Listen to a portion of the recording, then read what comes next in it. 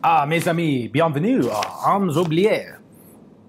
Thanks for tuning in. I'm Ian McCollum, and today we have another Q&A session, and today it is specifically Q&A about French firearms. Now, why French? Well, do we need a reason? We do have a reason. The reason is, of course, I am getting close to the end of the process of writing a book on French military rifles, from the Chassepot to the FAMAS. And so I thought it'd be cool to use a Q&A video to kind of promote that. In fact, at the moment, we actually have a contest going on to come up with cover art for the book. So if you're interested in checking that out, maybe submit a proposed piece of cover art yourself, win a cool, awesome premiere copy of the book as a prize, or just take a look at what other people are submitting themselves, vote on which one you think should get the Audience Choice Award, anything like that, head over to FrenchRiflebook.com. Figured that's a pretty uncomplicated URL to use for the project. So while you're there, you can also sign up for notifications when the book is ready to be ordered, and anything else that's going on with the book that you might want to know about. So with that said, Q&A questions, as always, come from our Patreon supporters. Anyone from $1 a month and up is able to submit questions when I ask for questions, basically once a month. And well, let's get right into it. Our first question is from Logan. What is your favorite French pistol, rifle, and machine gun? Let's see. Favorite French pistol would be two options. Either the 1873 revolver, just because it is cool and old-fashioned, and I just really like the looks of it. By the way, if you're curious what the 1873 looks like, if you have ever seen The Mummy with Brendan Fraser, the original one, he actually carries a brace of them in that movie. One of the few places, like outside of specifically like French historical documentaries, where you'll actually see one. Or the 1935A pistol, which is a very elegant, nice handling and compact little gun in the 7.65 French long cartridge. That was designed by Charles Petter, who would go on to design the SIG 210, which is, of course, one of the iconic, excellent service pistols ever made. And the French 1935A is kind of basically a scaled-down version of the same thing. So they're hard to shoot because the ammunition's so hard to get, but they're really nice guns. Favorite French rifle, I think, would be the Indochina Berthier. I think it's, again, just a very elegant, good-looking rifle. And then favorite French machine gun is a bit more difficult because, let's be honest, the Chauchat is not a great gun. I may enjoy it, but it's not a particularly good gun. It probably would have to come down to the Châtellerault 2429, which is perfectly serviceable, but it doesn't really excite me all that much. So, next question is Joe. How did you become a Francophile? I figured we should cover that in this Q&A. It seems appropriate, although I've discussed this a couple times before. Basically, I was looking for a particular specialty to focus on in my firearms collecting, and I had a couple of French guns already, and when I looked at them, I realized that they embodied a lot of what I find generally interesting, which is to say, unique and different and unusual. So the French arms program was largely run by a number of state arsenal manufacturers. They didn't try to bring in, they didn't buy designs from other countries, the way so many people in the world at, say the turn of the century were buying Mausers, or a couple decades before that were buying Winchesters or Remingtons. The French wanted to design things domestically, and they kept all of their designs as state secrets. They treated this as a very protected sort of important military technology sort of area. And as a result, they ended up with designs that weren't really copied by anybody else because they weren't available to anybody else. And they were also designs that generally weren't copies of anything else. So the French were early adopters or early experimenters with a lot of different semi-auto mechanisms and systems. I find all of that very interesting. And also, French rifles here in the US are relatively underappreciated.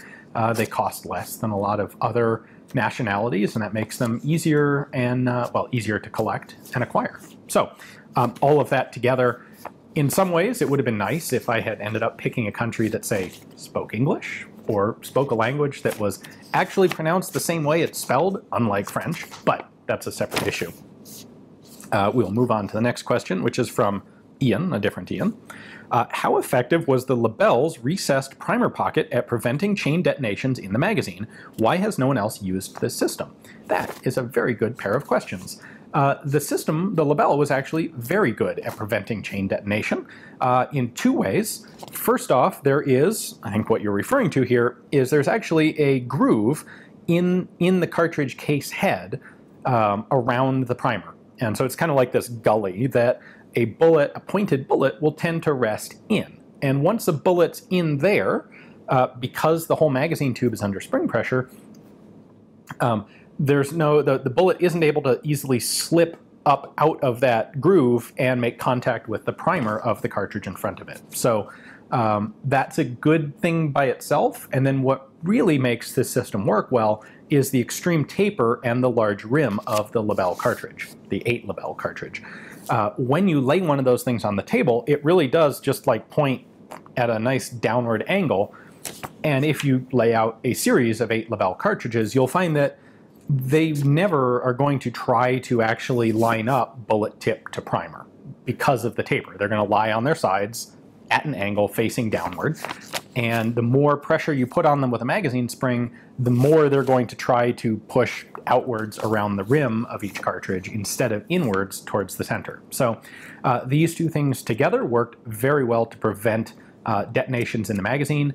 In fact, I am not aware of any Lebel magazine detonations. It's possible something took place at some point, but I've never heard of one. I've never seen evidence of one. Now, of course, the reason why nobody else did this is because the taper and the rim of the cartridge were huge problems elsewhere.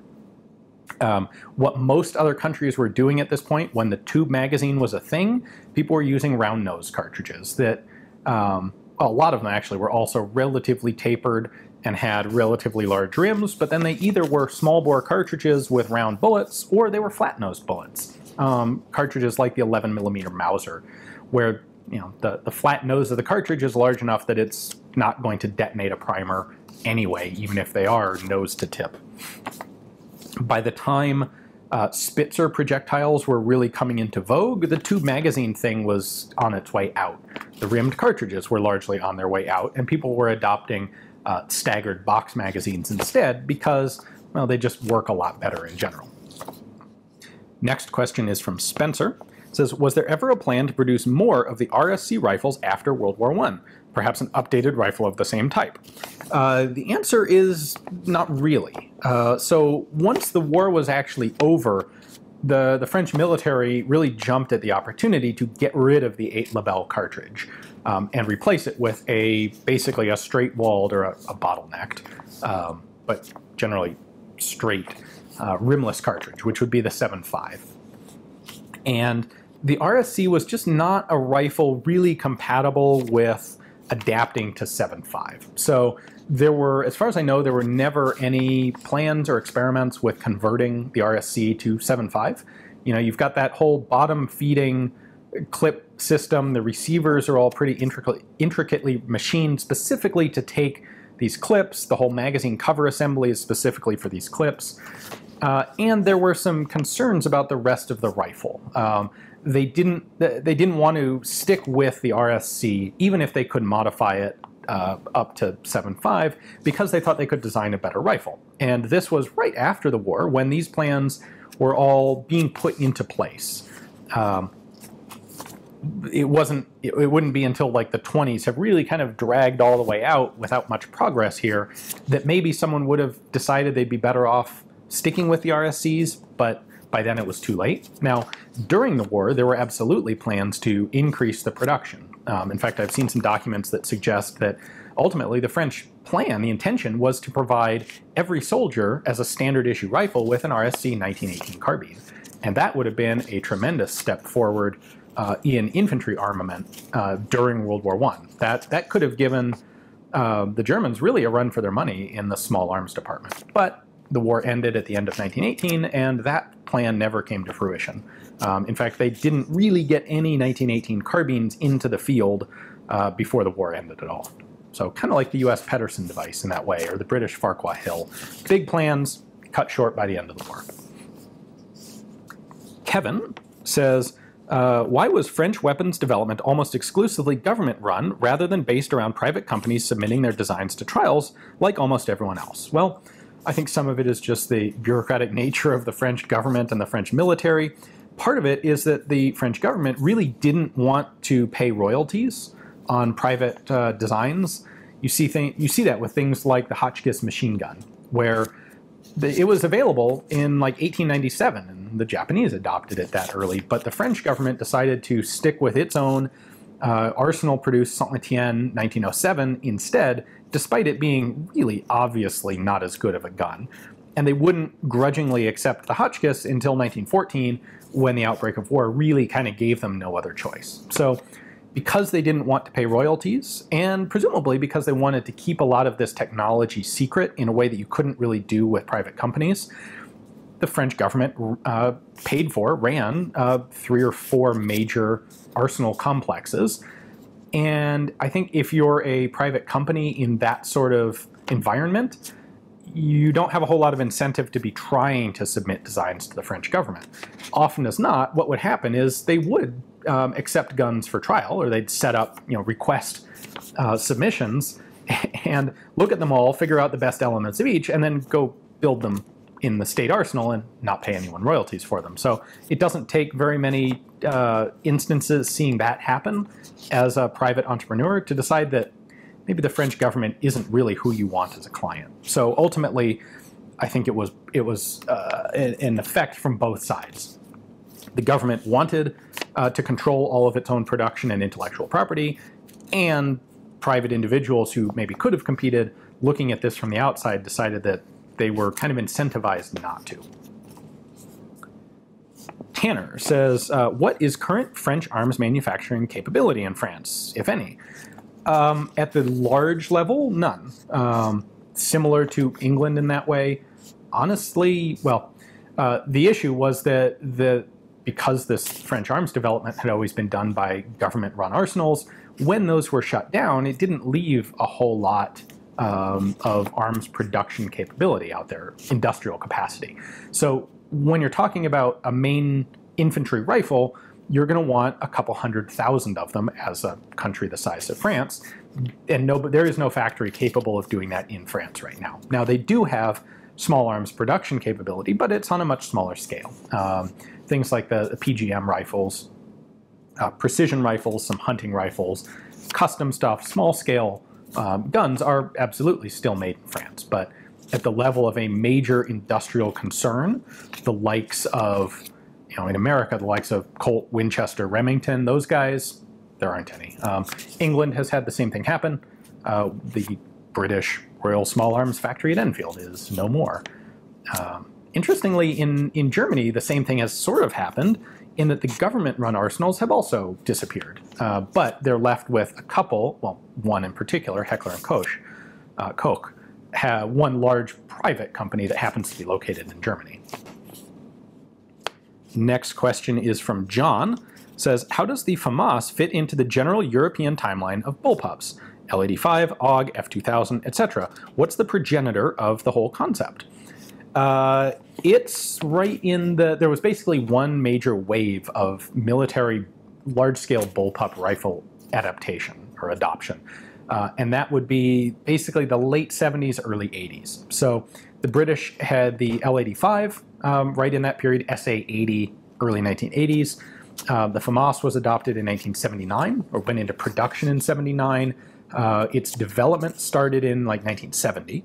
The Steyr AUG was adopted in 1977. So it's really right here at the end of the 70s and early 80s that European militaries get this bullpup idea and kind of run with it. Now, they're not the first. The British did technically adopt a bullpup in the early 1950s with the EM2, but it was very quickly unadopted in favor of various NATO considerations. And I think what really drove this, you wouldn't have the bullpup until you had major use of submachine guns by militaries, because one of the driving factors for adopting a bullpup was consolidating the roles of the submachine gun and the rifle. So in the early days, if you're still, especially when you go very early, when you're talking about still conceptually thinking about fighting in ranks, bullpups would never be adopted.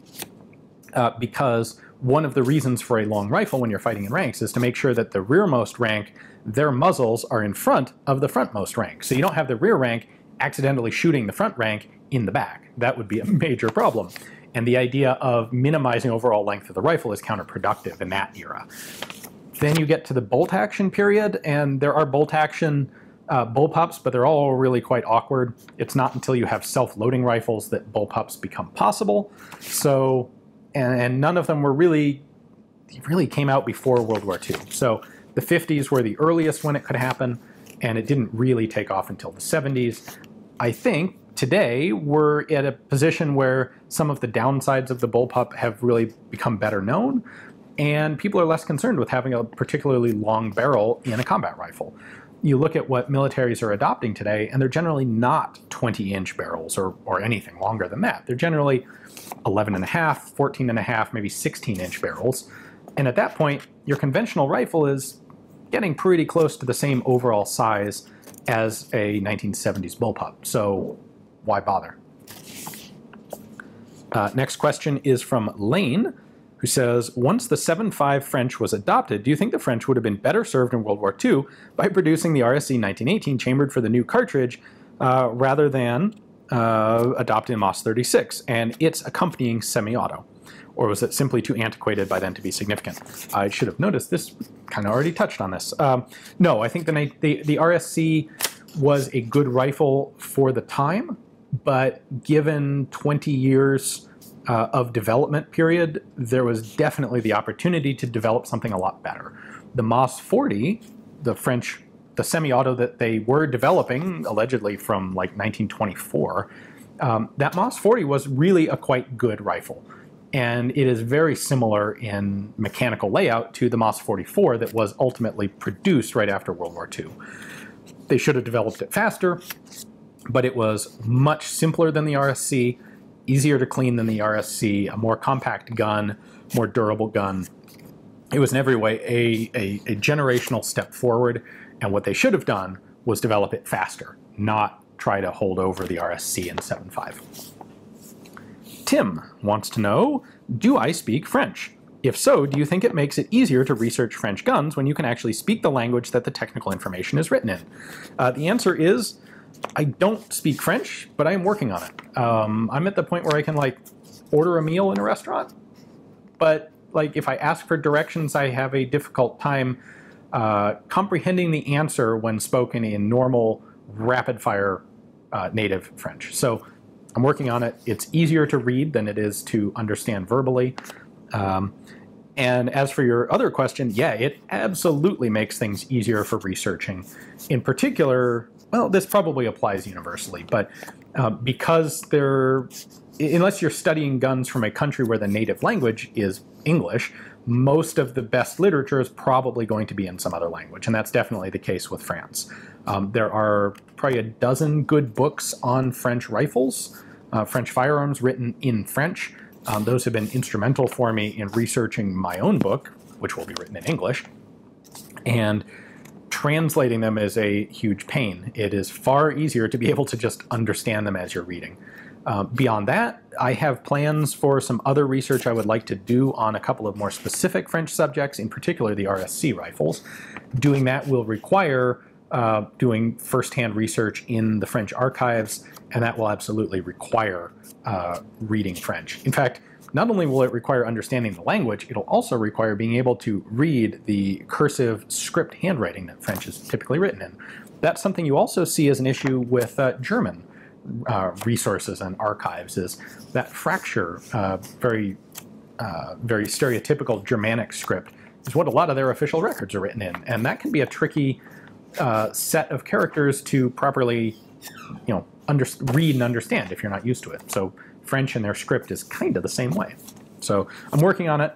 Hopefully within a couple of years I'll be fluent enough.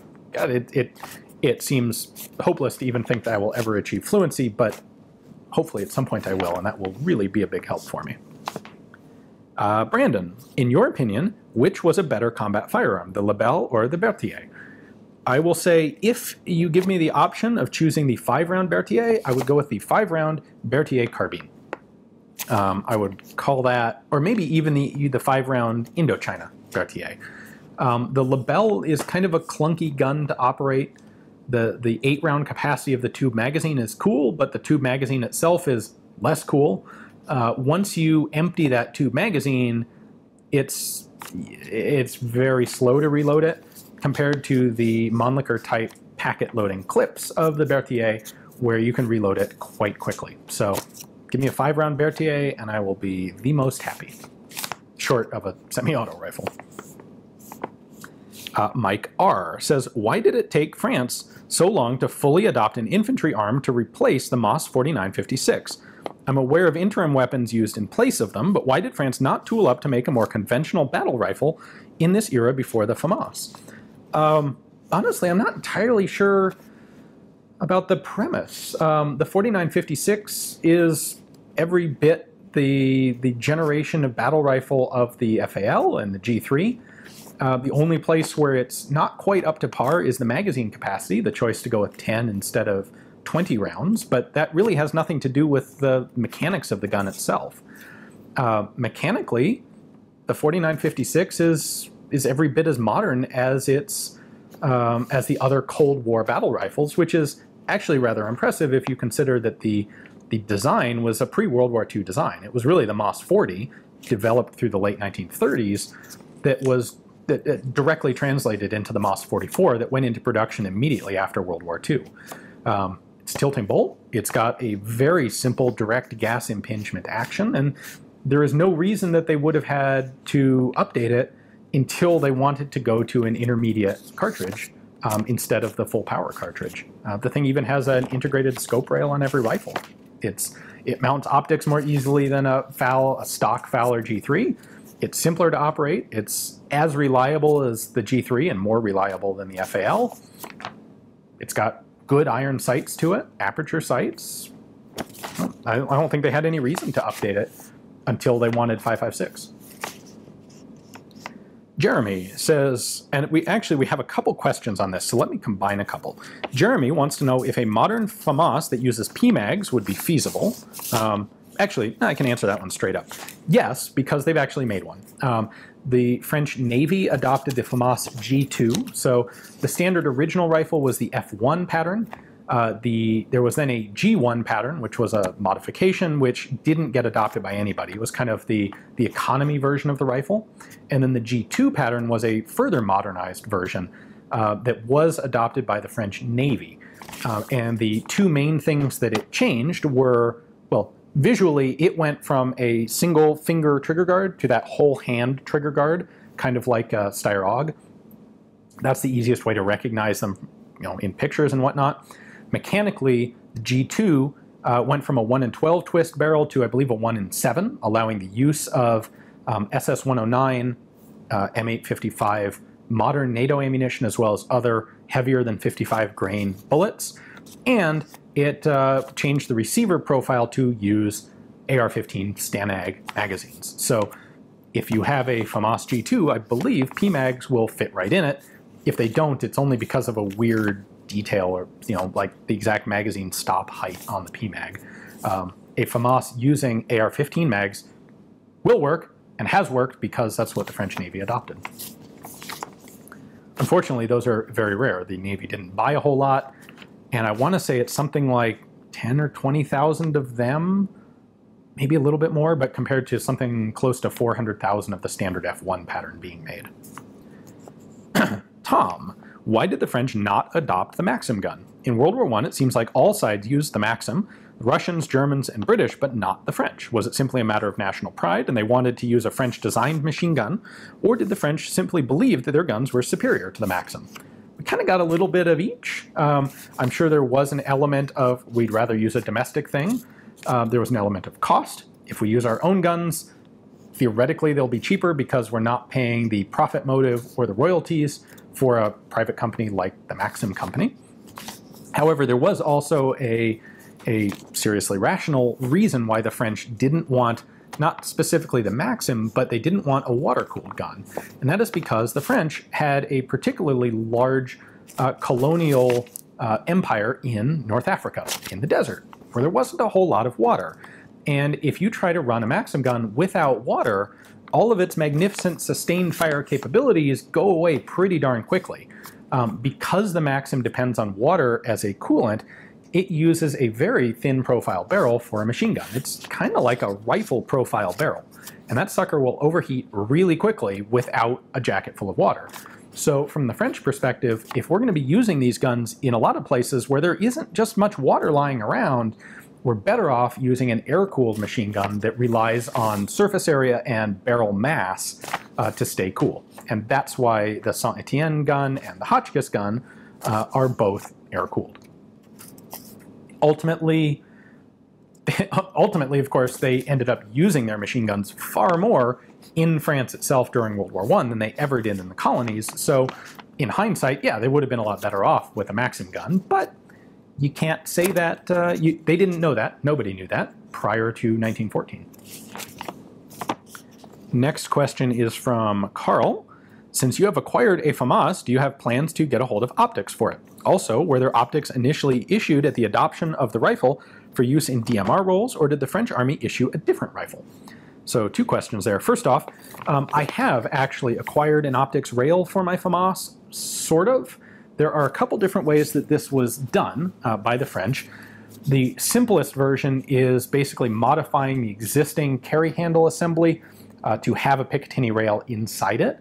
There are a couple different ways that that has been done. The one I have is not quite the military standard, but it works. It's okay. What I found using it is that it gives a really high bore offset. You get a pretty poor cheek weld, and the optics like way above the barrel. And the FAMAS has really pretty good iron sights. So I have kind of set aside the optics thing on the FAMAS and decided if I'm going to shoot it, I should shoot it as it was originally intended. That's really how it is better set up. Now, today, the French did work on modernizing the FAMAS with what's called the Féline program, which is kind of the French equivalent of the US Future Warrior or Objective Warrior systems, integrating a lot of electro-optical and communications technology. So Féline mounts this gigantic scope assembly onto the rifle, which honestly, it looks really goofy in pictures. You'll have to judge for yourself. How about that? But that thing has a built-in laser rangefinder. It's got a built-in camera. It's got a night vision scope built into it, as well as a standard magnified optic. It's got controls in the front grip. It comes with a little touchscreen computer system on your web gear. You can coordinate with other members of the squad. You can take pictures, send pictures. It's really a cool system if it didn't involve this gigantic thing on top of the rifle. And in order to make that even remotely practical, they had to come up with something better than mounting it on top of what was already a really tall carry handle. So they came up with what was called the, I'm going to butcher the pronunciation on this, but the surbaissé or valorisé model of the FAMAS, which means either improved or lowered. And what they did basically was take the charging handle, the trigger hook sort of charging handle, inside the carry assembly, tilt it over onto its side, and then drop the carry handle down, replace it with just a piece of rail, and they dropped, it's probably an inch and a half lower, and then they mounted this gigantic Féline scope on top of that. So that's the much better optical system. What you do is you take the Féline scope, especially as an individual collector, and you go up and get rid of it, and you put a modern red dot, or magnified optic, but I would go with a red dot, on that lowered Picatinny rail. And that's actually what a lot of French soldiers do today. They have these valorisé pattern FAMAS rifles, and they don't always take that Féline system into the field if it's not practical for whatever the mission is. They'll instead put something like an EATEC or an aim point on that rail. Now, would I like to get one of those for my FAMAS? I would love to. It would be fantastic. Unfortunately, in order to, the process of doing that also involved changing up the iron sights, which are mounted, fixed to the barrel of the rifle. And if you take out the carry handle or lower it, you've got these iron sights that are sticking weirdly, awkwardly up. And when they did the valorisé, they got rid of those things. And I don't want to like permanently get rid of the iron sights on my rifle, which is not to say that I actually have access to a modernized lowered carry assembly, which I don't. But if I was going to do that, I'd probably have to come up with a second FAMAS to convert like that, and that would be an extremely expensive proposition and one that is unlikely to happen, unfortunately. Next question is from Leela. It says, why did the French adopt en bloc style clips when everyone else went the internal magazine route? I think that is actually kind of a misconception. There were a lot of other people who took the Mannlicher style clips. So the Italians with the Carcano in 1891 went with a Mannlicher en bloc clip. The Austrians with the 1895 Steyr straight pull went with a Mannlicher en bloc clip. The Romanians, the Dutch, also used Mannlicher type rifles with en bloc clips. It's almost like a 50-50 split between stripper clips and en bloc clips. So the reason the French went with it specifically is because they adopted that for the Berthier carbine. The Berthier was originally adopted as a cavalry carbine, and they wanted, the reason they didn't use a tube-fed rifle was in large part to have something that could be more easily loaded on horseback. And a Mannlicher packet and en bloc clip is going to be a lot easier to work with than a stripper clip when you're on horseback. Less chance of cartridges like twisting out and falling all over the place. So that's why the French went with it. Hans says, what French military arms are currently available on the surplus market for a reasonable cost? Actually, a lot of them. The MAS 4956 has gone up recently. They're getting close to like $1,000 in the US right now. They used to be more like 600. So the heyday for buying those things has kind of passed. But they're still far cheaper than buying, you want to find an original military surplus FAL or G3 that isn't a parts kit build. Good luck. You're going to pay a crap load of money for one of those things compared to a 4956. Those were imported as complete rifles. They may have a Century import mark on them because Century imported a lot of them, but as long as you avoid getting one that was converted to 308, that is a totally stock military rifle. In fact, it is one that was refurbished by the military before being put in storage, before being sold as surplus. So, today you look at the prices someone will pay for an actual legit HK produced German receiver HK91, well, that's your only option with a 4956. There are no Century receiver parts kit builds of those. So in that way, they're still an excellent value. The MAS 36 is out there for pretty much across the board. The French rifles are less expensive than German or American guns of the same period. So MAS 36s are out there. The 3651 grenade launching rifles are out there. Both of those are often in extremely good condition because they were refurbished by the French military, then put into reserve storage, for use in a possible war. And then when they were deemed obsolete, they were sold as surplus, still basically in new condition. Berthiers are available. You can still get a Berthier carbine for $400, depending on the type. So I think a lot of that is because there's a lot of variation in Berthiers that a lot of people aren't really familiar with. And I suspect those prices will go up when my book comes out because, not to be overly unhumble about it, but I think that'll give people a lot more information so they'll understand what they're looking at, and it'll become more interesting, especially the good proper versions of them, and the rarer versions of them will go up in price at that point. But today there's still some real bargains out there. Lebels, however, have gone up in value quite a lot. Lebels used to be like a $400 or $500 gun, and now they're regularly $1,000 rifles. And I think a lot of that comes from the fact that, first off, a lot of them are antiques and thus exempt from most US law. A lot of them, I think, may actually be being purchased by Europeans and shipped back to Europe, where they're even more expensive than they are here. And because of their antique status, that's easier to do than with some other guns. And of course, because of the anniversary of World War I. The Lebel is kind of the iconic French rifle of World War I, and they're very popular because people are starting to get more interested in that conflict because of its centenary. Really, the one French rifle that's not available is the FAMAS, because only a couple hundred of those came in the late 80s as semi-autos. Next up is from Justin. It said, are there themes in French small arms design that reflect a particularly French manual of arms? Have these peculiarities lessened over time as NATO was established? There's kind of only one, and that's the lack of a safety. the early French rifles didn't have safeties because arguably they didn't really need them. The Chassepot and the Gras. If you only have a single shot rifle and your doctrine is based on, groups in formation firing volleys on command, well, you're not going to load the rifle until you're being ordered to load it in preparation for firing it. So do you really need a manual safety? And then that kind of transitioned over to the Lebel and the Berthier. And it was there that it became kind of a particularly French feature to have a repeating rifle without a safety. And then what's particularly unusual is that even the MAS 36 has no manual safety to it.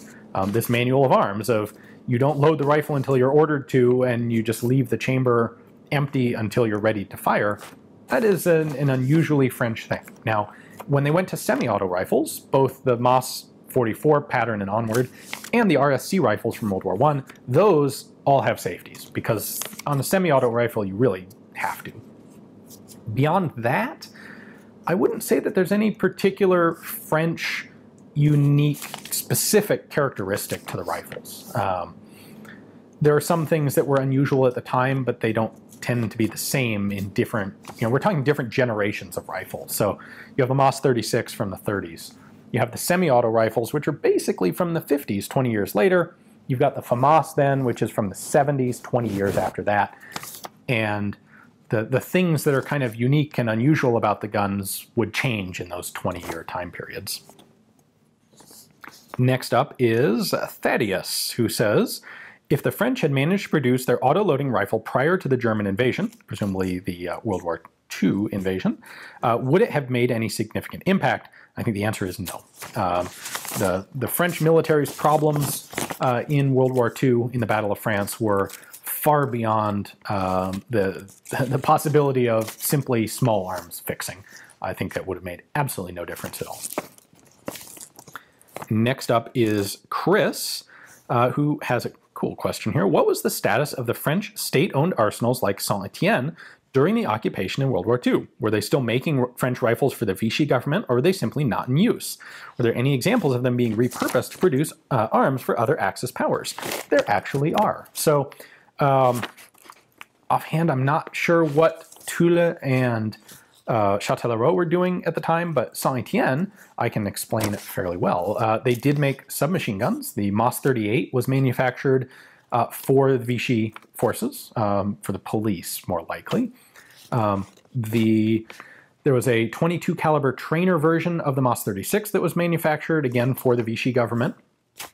And then the main thing was actually Saint-Étienne became one of the main producers of German G43 receiver forgings. So they didn't make complete guns, but G43 receivers, were produced at Saint-Étienne through the war. And it was actually when the American forces liberated, or when Free French forces liberated Saint-Étienne, that shut down a major German source of parts for their G43 production. So you'll see G43 production really take a dive right at that point in, I believe it was October of 44 as a result. Next question is from Nicholas. Will your book cover flavors of the tabatière? I know you aren't a fan of muzzleloaders, but conversions should be more interesting. So the tabatière is like the French equivalent to the Snider or the Trapdoor Springfield.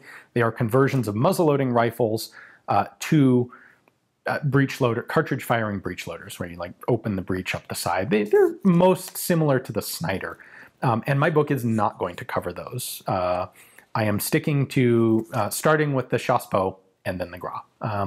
Partly because I have no experience with the tabatière. I don't have any myself. And as conversions, they kind of aren't the same as the purpose-built military firearms that the Army specifically was using.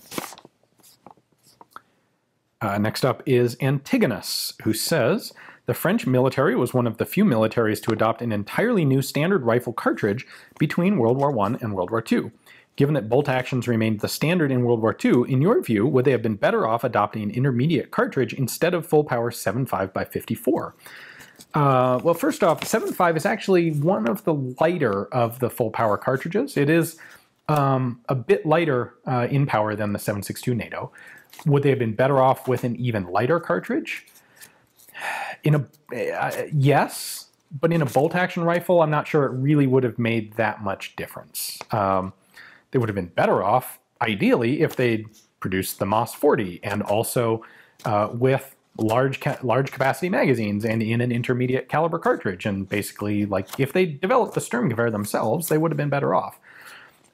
Regardless, it wouldn't have made a difference, as we talked about a couple questions ago. But I think the intermediate cartridge was the clear winner here. That's what we've seen today. And so had they made longer strides towards that earlier, overall they would have been better. But it wouldn't have made an actual quantitative difference in World War II.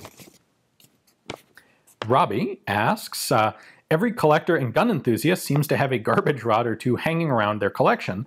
So as a fan of French firearms with, as we have seen, quite a nice French collection, do you have plans on acquiring a Châtellerault-made Mosin M91 to round out the collection? Yes, I do, but I haven't yet because they tend to be pretty expensive and I just haven't justified it yet. So if you're not familiar with what we're talking about here, when the Russians adopted the Mosin Nagant, the model of 1891 Mosin Nagant, while they were tooling up to get production going in Russian factories, they actually started by purchasing a big bunch of the guns from the Châtellerault arsenal in France. So these are difficult for the typical gun show patron to spot because they don't actually say Châtellerault on them. They say Châtellerault written in Cyrillic, which just looks like Russian gobbledygook to those of us who can't read Russian. However, I would definitely be interested in getting one. I just haven't been able to justify the cost because ultimately it's not a French rifle. It's a Russian rifle made on contract in France. So not really the focal point of my collection. If I ever find a really good deal on one, yeah, I'll definitely get it. The other issue here is the Châtellerault rifles are almost really the only source we have for them here in the United States is by way of Finland. Examples that were purchased or captured by the Finns when they declared independence. Those have all been rebuilt to Finnish specifications. So they still have the receiver markings, but the sights, the sling swivels, and some of the parts that are really unique to the first couple of years of M90 1891 Mosin Nagant production, things like having a little finger stop on the trigger guard, having a sling swivel on the magazine well, those things the Finns generally upgraded and modernized and got rid of. So finding a Châtellerault Mosin Nagant in its original configuration is pretty difficult, and I have little hopes of ever finding one of those at a price that I can justify. Next question is from Justin, here we go. Here's our second one on the FAMAS. Having shot a FAMAS possibly more than any other American, what, in your opinion, could be improved on the rifle for a hypothetical version 2, which will never exist? Basically, make it more optics compatible, make it STANAG magazine compatible, and then there are some things that could be done to make it a little bit more ambidextrous. So it's really cool that it can be switched without any extra parts from left to right-handed. The one thing that would be a little bit better than that is being able to actually basically hot swap it, have it in its left-hand configuration, but be able to shoot it from the right shoulder if you're, say, going around a corner.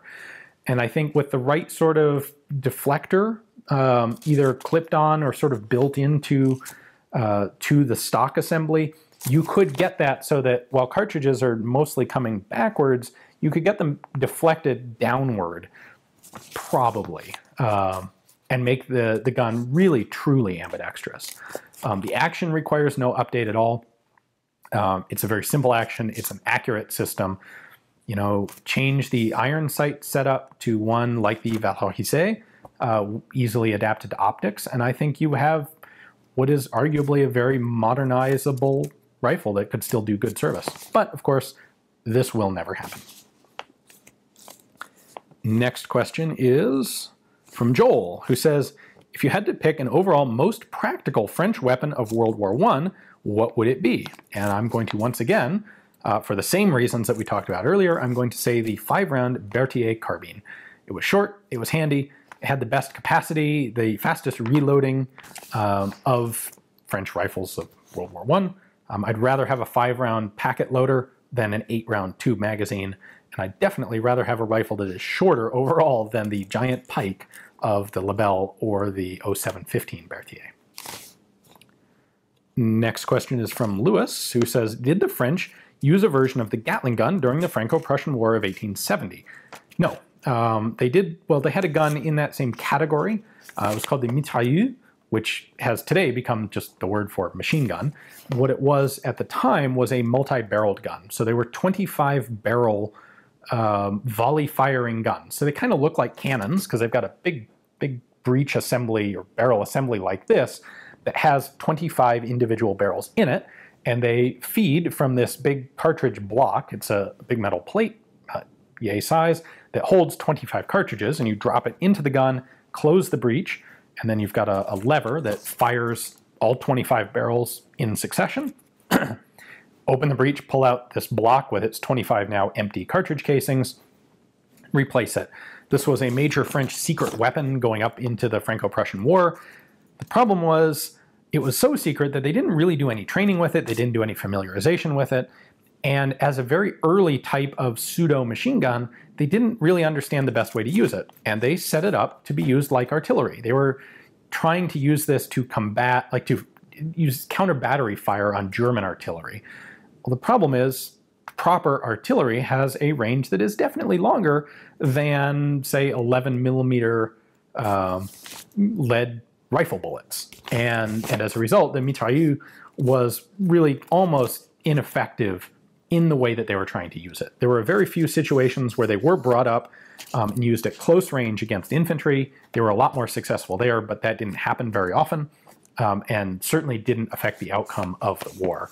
In fact, what's interesting is if the mitrailleuse had any long-lasting effect, it was a lot of observers who looked at how it was used, saw that it was completely ineffective, and kind of scorned the whole machine gun volley fire concept for decades to come.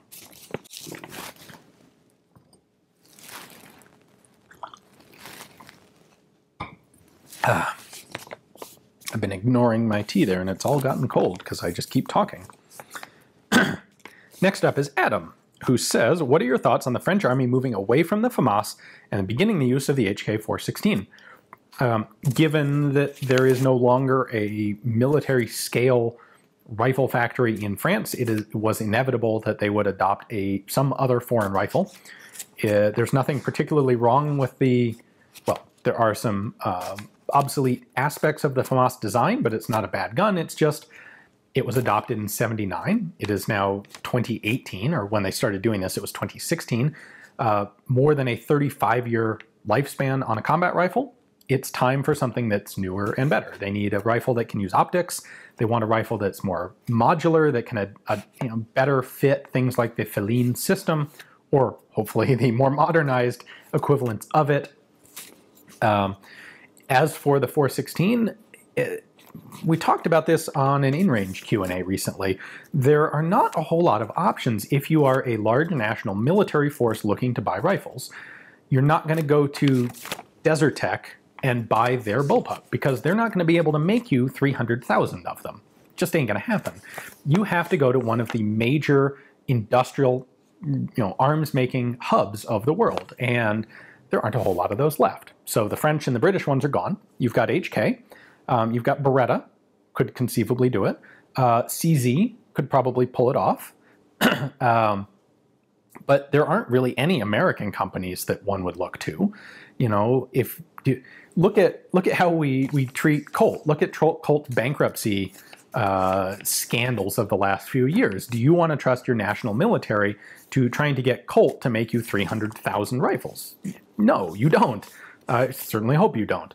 FN could do it. So really, you've got HK, FN, CZ, and Beretta. Those are kind of your choices. And of those, the 416, it may be a little bit heavy, but it is a durable rifle. It's pretty well proven. It's got other people adopting it, especially early adopters in the Special Forces community have really kind of worked out all the kinks with the details of those guns.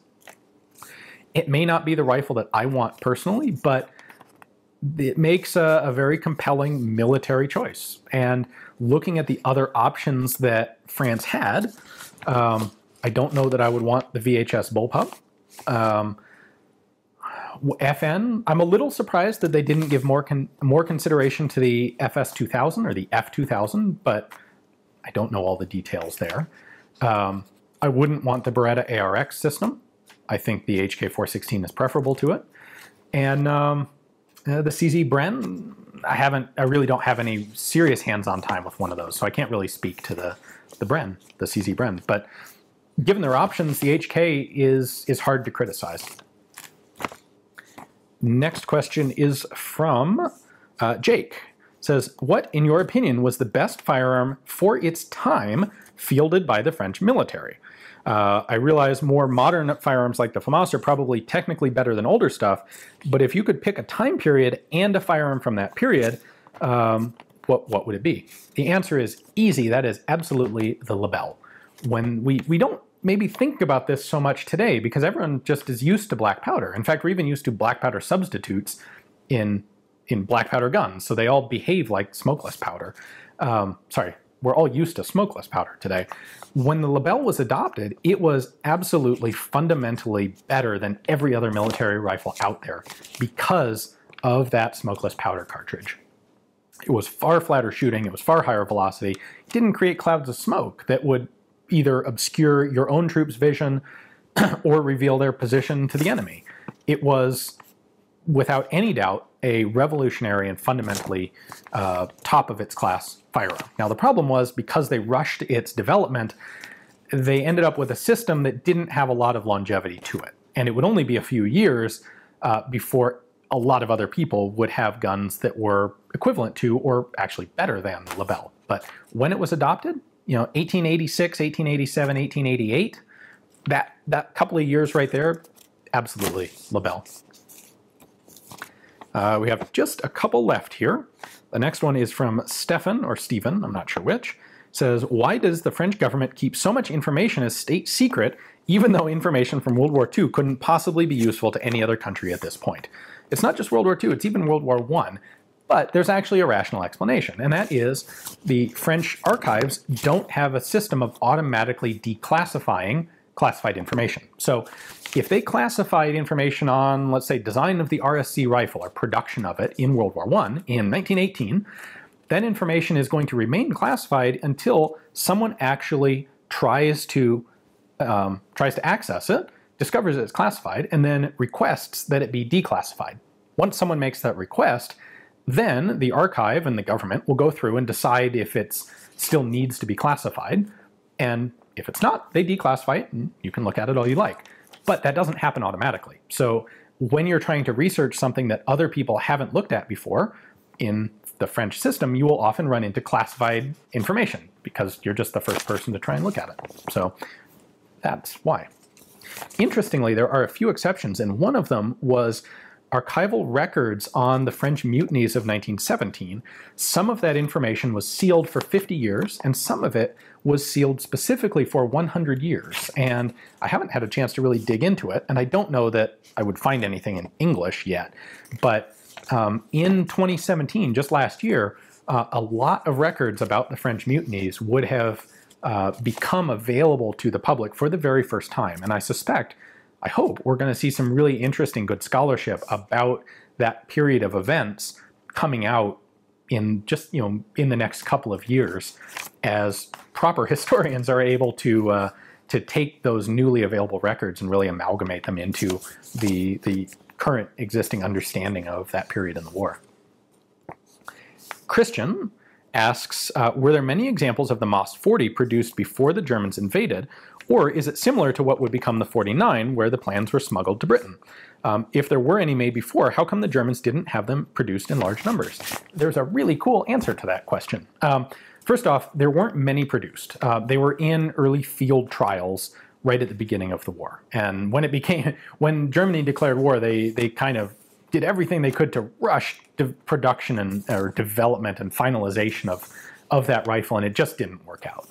A few of them probably actually saw service in the Battle of France, but we're talking a couple hundred guns total probably. Now what's really cool about it is these were being developed or being produced at Saint-Étienne, and they were also making a bunch of other guns like MOS 36s. Part of the development plan for the MOS 40 was to have it as compatible as possible with the tooling for the MAS 36. Develop both guns simultaneously and economize between the two. And in fact, the MAS 40 had a fixed internal 5-round magazine like the MAS 36. So there weren't these detachable magazines floating around to be used. That was really the main change to the rifle after the war when it was finally put into production. What they did at Saint-Étienne was they smuggled the blueprints and the technical package and the documentation out and hid it, and then they disguised the MAS 40 production line as a MAS 36 production line. And the receivers and the barrels and most of the other parts at a glance look similar enough that, as far as I can tell, the Germans never caught on that there was a semi-auto rifle on the cusp of mass production at Saint-Étienne. And for that reason, it never occurred to them that they might need to produce it because they didn't know it existed. All right, and our last question is from Dimitris, who says, "Hi Ian, I love your work." Thank you. The French Gras and Lebel rifles and also Berthier carbines played a major role in the Greek resistance and also in the Greek Civil War later on. Although Greeks have an almost romantic relationship with the Gras and a lot of military history with it, I find it weird how they were able to put it to work against the Nazis, ammo shortages, etc. Can you give me any information on specific formats for the guns of that era, and if you know of any other commonly used firearm of that conflict? I know some of them had the crest of St. George on them. Well, I don't have any specific information on Greek use of the Gras. However, I do actually have a Greek Berthier carbine. And what the Greeks did was actually cut down a lot of Berthier full-length rifles into carbines, and they did it in kind of a unique manner. The barrels will be larger in diameter than standard production carbines because they're cut-down rifle barrels. And the Greeks actually put their own replacement sights on the guns. So the sights really stand out. They're substantially different from French pattern Berthier sights. The bayonets are different. They don't fit a French bayonet. They fit a Greek bayonet. And they're out there. They're not super common, but they're not incredibly rare either. There will be pictures and description, and there will be a section in my book on that Greek conversion because it is a really neat, specific, unusual iteration of the Berthier. And by the way, it does have that Greek crest of St. George stamped into the stock. So there will also be a standalone video coming on that rifle, but I haven't had a chance to do it yet. Whether that video comes out before the book does, I'm not sure at this point. It might or it might not, but it will definitely be in the book. So thank you guys for submitting the questions. It was kind of fun to do one specifically on my area of collecting focus, the French stuff. Hopefully, you guys are all also, if you're still watching at this point, hopefully you will be interested in acquiring a copy of my print book when that does come out. I'm hoping that'll be sometime in the spring, so it is still a couple months away. At this point, when this Q&A is being posted, we're right around the time period when we're doing photography for the book. I have a professional photographer who's doing that, and it is going to be awesome looking photography. It will be a really great looking book. I'm really excited about it. In addition to everything else, it's been a really fun project to work on. Everything you would need to know about that book you can find at FrenchRifleBook.com, and of course I have linked to that in the description text. So check that out for be on the email notification list for updates on the book. And of course, if you just want to get your own question into the next Q&A when we're not just talking about French stuff, check out Patreon. These questions were all submitted by those of you who are patrons who step up and actually directly support Forgotten Weapons. It is you guys who make this happen. So big thanks to all of you, and thanks for watching.